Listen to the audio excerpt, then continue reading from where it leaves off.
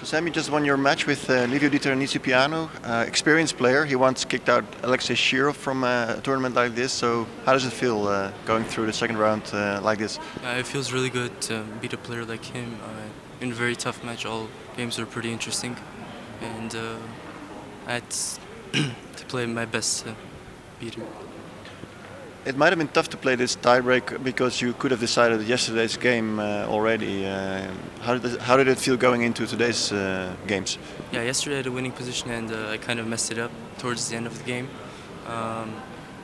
But I kind of decided to forget this game, freshen up, and get ready for a new match in Rapid. How did you prepare for today?